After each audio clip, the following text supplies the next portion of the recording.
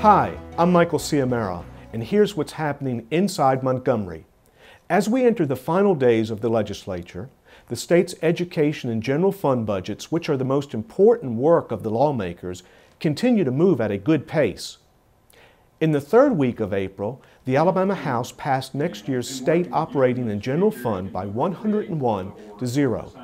The budget will spend $1.5 billion from the state general fund and about $1 billion more in federal stimulus money for a total of $2.5 billion. The general fund now goes to the Senate for consideration.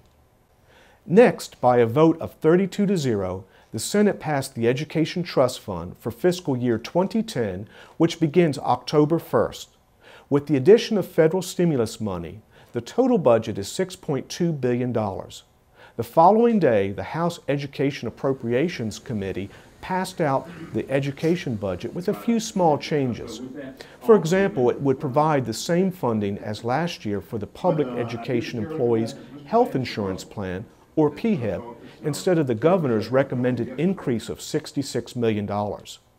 The education budget is the first item before the full House this week. When passed, it will go back to the Senate for their concurrence. If they do not agree to the House changes, the budget then goes to a conference committee made up of 3 House members and 3 senators to work out the differences and to come to an agreement. This seems to be a likely possibility this year. Representative Richard Lindsay, chair of the Education Appropriations Committee, says he would like the budget passed and on the governor's desk by April 30th. A couple of you have asked about what I think are good bills introduced this session that aren't getting the attention they deserve. 2 such bills include legislation that would give tax relief to senior citizens who own property and a neighborhood revitalization bill. The broken windows theory simply states that if there's a building with a broken window that is never fixed, or if a neighborhood just gets run down, that sends the message that no one cares.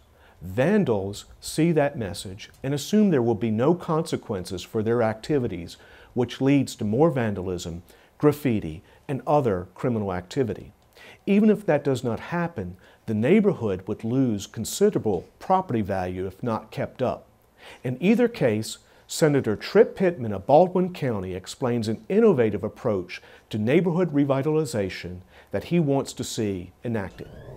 This is a way for the citizens to contribute, to be assessed, if a neighborhood decided they want to contribute some money to the neighborhood revitalization, either by itself or in conjunction with some money from the city. What I did is I provided the incentive to be able to deduct a portion of that money up to a total of $12,000 of an assessment at a maximum of $1,200 a year over 10 years. So the credits that the state would be given would be deferred on the out years, and the benefits, of course, the money that was spent, the taxes, the sales taxes that are generated, the jobs that are generated, the economic activity is generated in the present. In fact, the bill would sunset in a couple of years to try to stimulate the economy now. As you improve the appearance of things, then it seems like that lifts up the whole neighborhood. Another bill that really is worth passage is House Bill 535. It has 38 co-sponsors, but special interests do not want to see it moved out of committee. In 1978, the Alabama legislature created Act 48, an exemption on property taxes for seniors with a household income of $12,000 or less.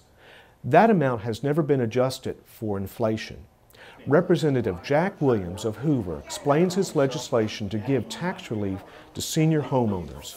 $12,000 in 1978 was a pretty nice pension. An equivalent amount today would be about $40,000, and that's what the Senior Citizens Tax Relief Act does.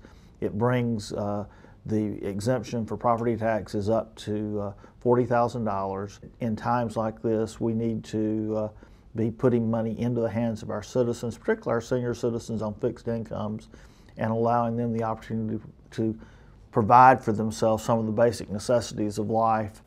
Thank you for watching, and please keep sending in your great questions to the email address on your screen.